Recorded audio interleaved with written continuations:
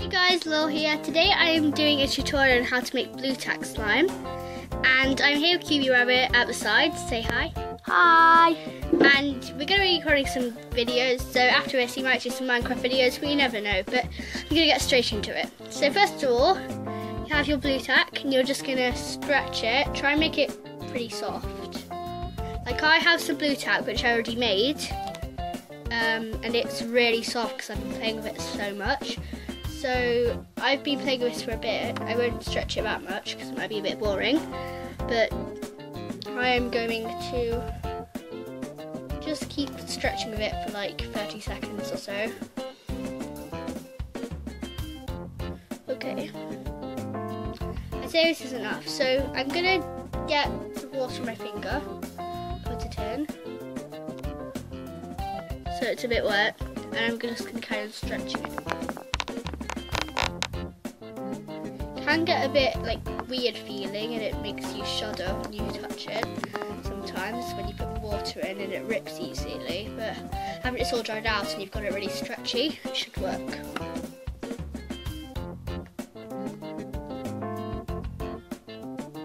Okay, now we're going to add in the soap and we're just going to get a little bit excuse me.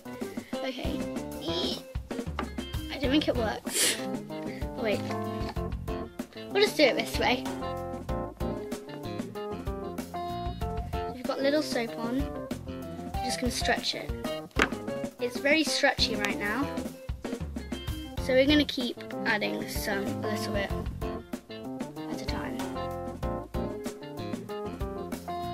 All over, then we're going to stretch. Sometimes it can get a bit too sticky, so then you'd like dry it on something and then carry on playing with it. If your hands get a bit too wet or sticky, you can dry them. And then, yeah.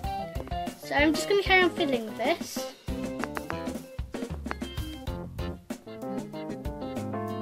Okay. So I'm going to put a bit more in and then it should be ready.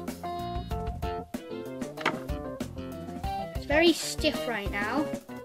Not how we want it, so we're going to keep playing with it, stretching it out but not too far so it breaks, and looping it back over.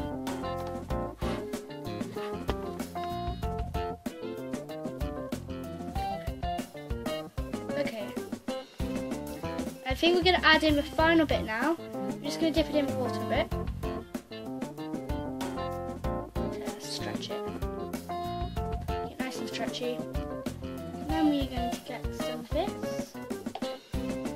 corner and you're going to fold it over and just stretch. So at this point you might need to put more of each of the things in for it to feel just right.